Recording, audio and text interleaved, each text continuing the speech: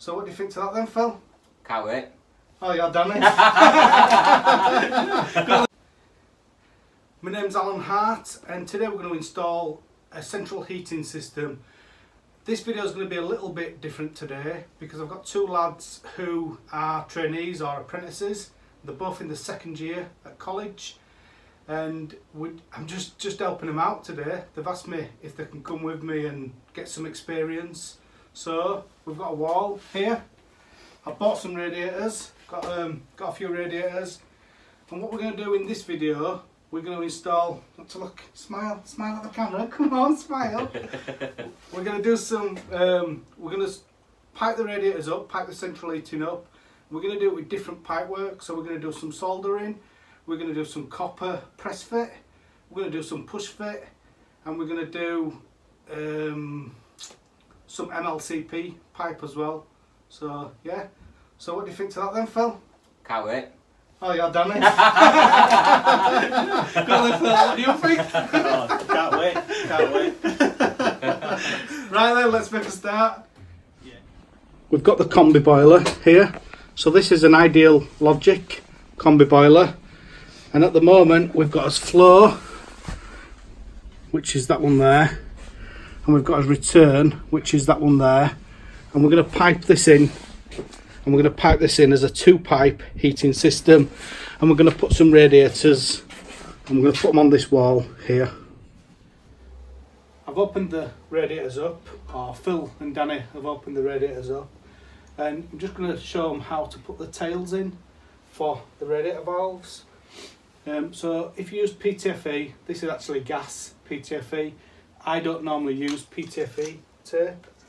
But if you're going to use PTFE, then what you do, you get your thread, and get your PTFE tape, and then just put that onto your thread, and then whichever way it is, when you're going to tighten it into the radiator, that goes on that way, so that as you tighten it in, as you tighten the tail into the radiator, it's tightening the PTFE tape up. If you put it on the other way around, as you're trying to tighten it into the radiator, the PTFE tape will just come off. And then you put quite a lot of wraps on here, and different people will do different number of wraps, and it will depend, because these, if you don't put enough on, sometimes they're going to leak. When I used to use PTFE, I used to put about 20 wraps on there, and then once you've put your 20 wraps on, I used to just get that and just go around and squeeze it on a bit, and then screw that into the tail on the radiator. What I actually use now, which I find is much better and it never leaks, to be honest, is I use Loctite 577.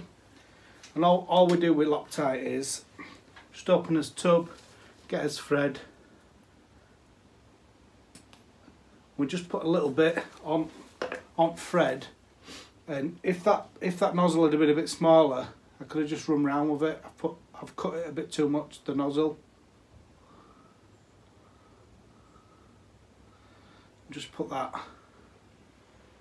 on a thread like that, and then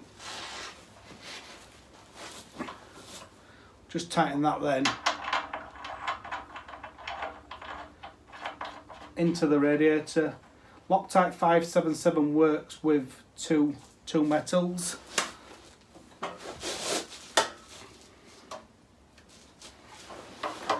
And then all I'd do with that is just nip it up a little bit. This don't need to be too tight, because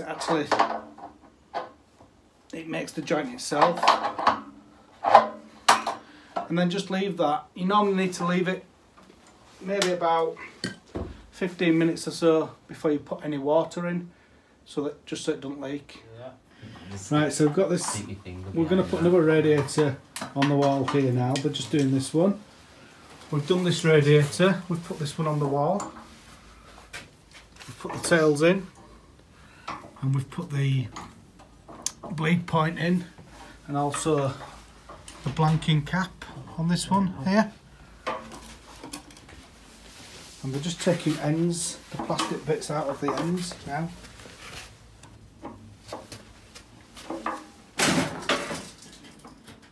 just got Phil putting a bit of Loctite on his thread. And Danny's just doing this one. Danny's just going to screw this one in. So that's the Loctite 577 we're using for this.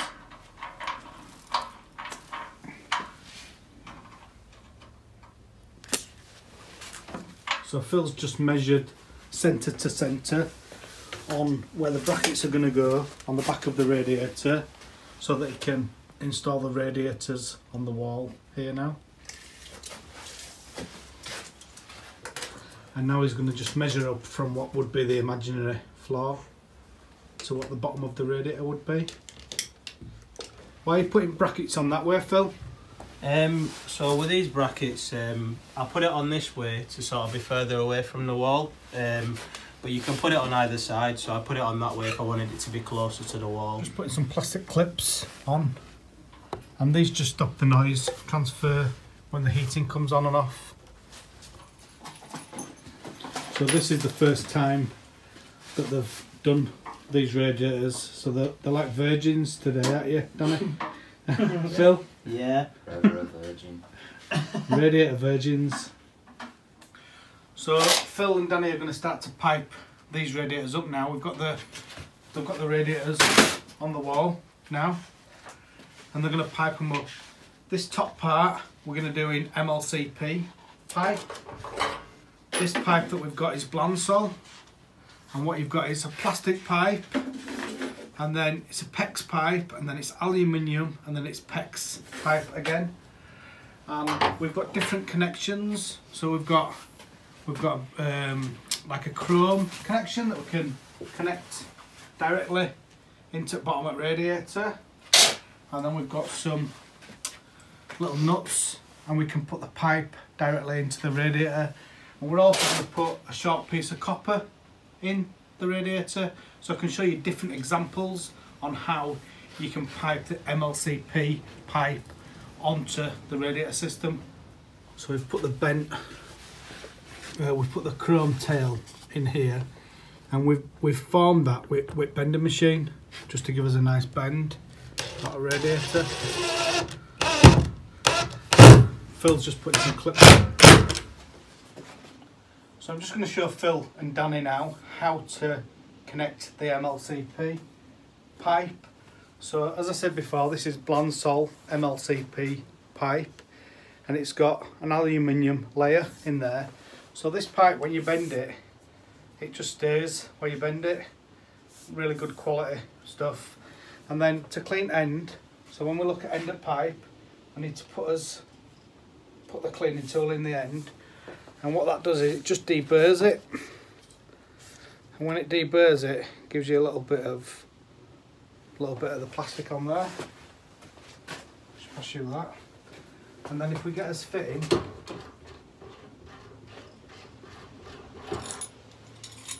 and if we have a look at us fitting there, it's got some holes, yeah.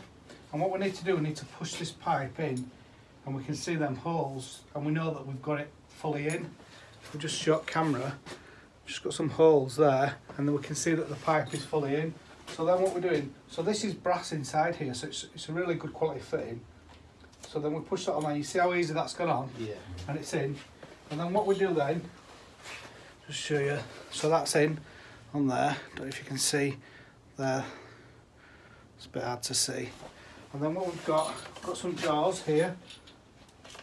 So these are the Hilti jaws. These profile, you have different profiles. This is a TH16, and this is a 16mm pipe.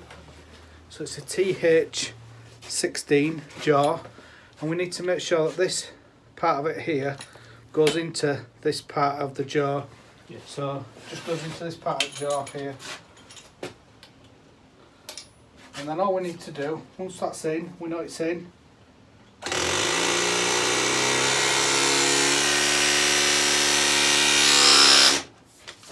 press that, and that's it, that's sealed. So there's no mess, no muck, no flux going in your pipe, and it's a really strong fitting. What do you think to that? It's really strong, isn't it? Like it? Yeah. What do you think? Yeah, looks Phil? good.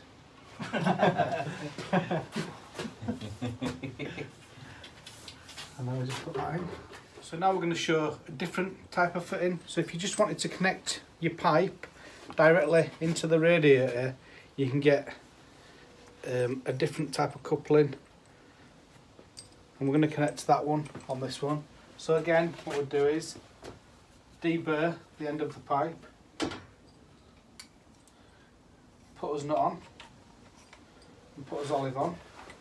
So we've put the nut on and we've put us olive on there, and then we've got this connection there, so it's got a double O-ring.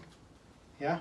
Yeah. So we've pushed that into the bit of the pipe where we've deburred it, and then all we need to do then is screw that up onto there, and that'll connect into the bottom of the radiator. See, in this section now. So we've deburred this now, and now we're just putting the two in place. I'll just show that, Danny, let me just see that there. Just see that we've got the pipe, Danny's pushed the pipe right in. And this is all just loose, just to make it easier to connect. And then we're going to press this up. So this is the first time Phil's ever used a press gun. So he's a little bit nervous, aren't you, Phil? Yep, very nervous. See how this goes.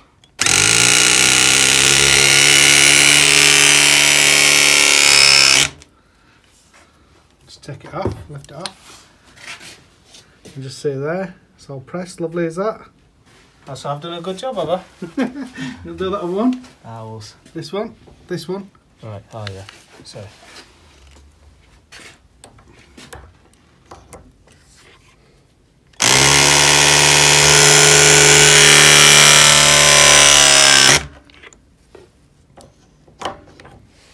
There you go. So both of them fittings, now we can see white bits there, that white bit in there. So we know the fittings are fully on. If you've got any questions for the apprentices or the trainees, please ask them in the comments below. This is the end of day one. We'll be back tomorrow with another video. Yeah, so if you've got any questions, please ask them below. And as always, if you'd like to subscribe, if you click up there somewhere, and up here and down here, I'll also add some other links to some other videos as well. Thank you very much for watching.